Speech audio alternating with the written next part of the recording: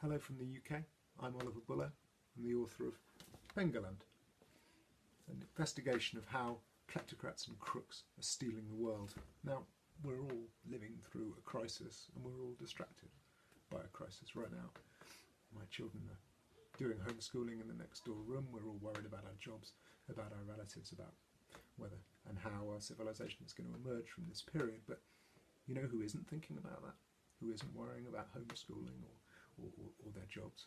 It's the super rich and the super powerful who are instead thinking about how they're going to steal more of this planet than they already have. And that's why we need, despite all the distractions that are around us all the time right now, we need to continue to think about how the crooks and thieves are stealing the world. Because otherwise we're going to emerge from this crisis and discover that even more of the world has vanished into the offshore realm that I call in my book Moneyland, the fictional and yet somehow very powerful realm of the super rich and the super powerful. So if you want to know more about the tricks they're using, please read my book. It's out now in paperback in Norway, in all good bookshops, published by Respublica, Norway's finest publisher. Please read it.